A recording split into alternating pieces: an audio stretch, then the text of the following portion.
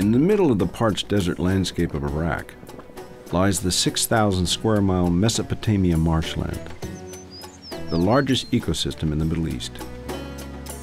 These wetlands were once the childhood haven for Azzam Alwash. You'd go into this magical place, meandering in small streams with reeds extending as far as the eye can see. And every now and then, the breeze would come in and cool you down. The marshlands were much more than Azzam's respite from the desert heat. For centuries, they were the vital life source for 400,000 indigenous Sumerians. They built their houses without using a single piece of metal. Reeds upon reeds upon reeds upon reeds. And this is a skill developed over thousands of years. Fishing, hunting birds, harvesting reeds to weave mats, to trade with neighboring areas, using the reeds as wood for their ovens. During Saddam Hussein's oppressive regime, the dictator ordered that the marshes be drained and burned in order to flush out rebel forces. When the marshes were dried, our people lost their way of life and our ability to live off the land. So most of our people left and migrated towards areas where work was possible. But I stayed behind.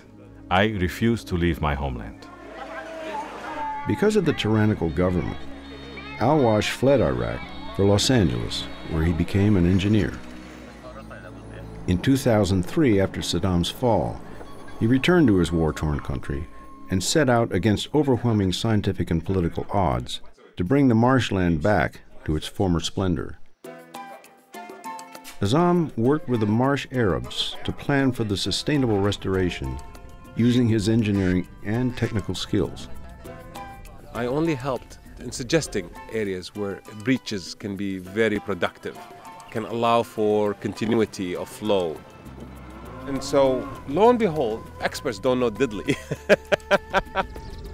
Because within 6 months of introducing water, the reeds came back, the fish came with the water. Today, as we speak, 76% of the marshes that are possible to restore have been restored. When the marshes came back to life, we found our self-respect. They gave us back our soul.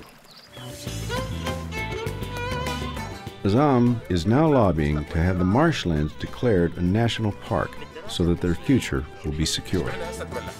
Never say it can't be done. They said that like 10 years ago. It can't be done. Dream and dream big. It's free, first of all, but it's possible.